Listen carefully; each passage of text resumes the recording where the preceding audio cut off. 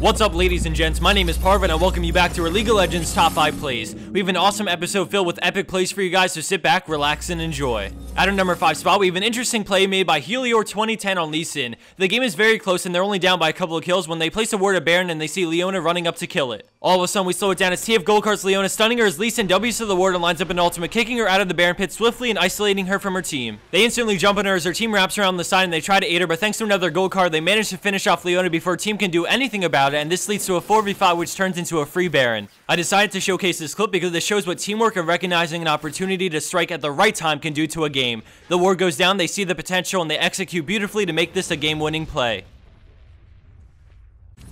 Coming in at 4th place is RyanW on Lulu, and at the start we see the enemy Caitlyn poking Olaf on the tower, but she brings him low and goes for the kill, but Lulu ults him, saving his life and forcing Caitlyn to flash back. All of a sudden she goes for the kill, but RyanW flashes to block the bullet, saving his life a second time while chasing and picking up the kill on Caitlyn. AD Lulu too strong.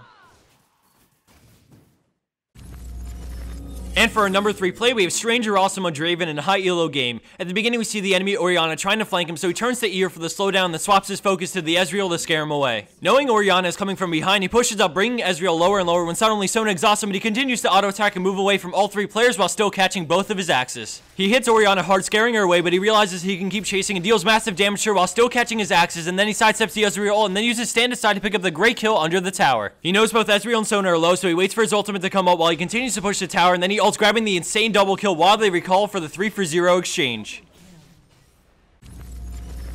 At our second place spot, we have Wezagred on Viktor, and at the start we see him chasing the Caitlyn as he puts down his gravity field, knowing Nocturne is coming around the back in order to stall him. With the great ultimate and laser, he finishes off Caitlyn and then turns to deal with Nocturne. He Qs for the shield and then backs off, letting Absolute Zero bring him really low, and then he finishes off Nocturne with a death ray that also deals huge damage to Nidalee. He chases Nib with Nunu, and then we see the enemy Gragas coming, so he backs off, not wanting to face check, and with the ward in place, he Qs for the shield and then puts down a great W, stunning Gragas and separating the two long enough for Nunu to escape with low health. After using power transfer again for the shield, he turns around and mans up, slowing Nidalee with red buff and then bursting her hard with death ray and Q, letting the burn damage from the upgraded hex core grab the kill. He then jukes out body slam and shields again with power transfer while stunning Gragas and then death rays a final time for a beautifully played 4-for-0 exchange. And for our number 1 pro play for this week, we have Jinchurikki playing Lee Sin on purple team, but this is a great team play altogether. At the start, we see 3 players on blue team push to win the game, and all that's left to defend is TF.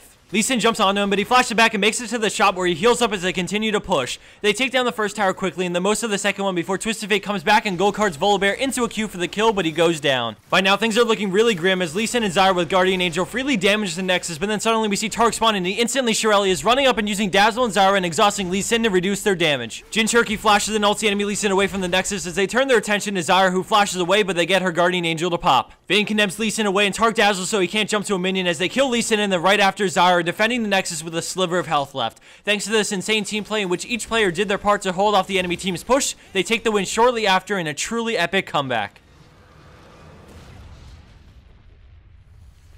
And for the bonus clip of the week, we have ShraderEverdeen on Diana, and I'll give you guys some background information on this play so you can understand exactly what's going on. This is a ranked 5's pre-made game, and basically what happened is blue team's jungler Diana disconnected in the loading screen, and now 35 minutes into the game, she's come back. Until now, blue team has been 4v5ing and winning the game, so the enemy team decides to go for a desperation Baron attempt even though they have the numbers advantage, and well, level 1 Diana crushes their hopes and dreams.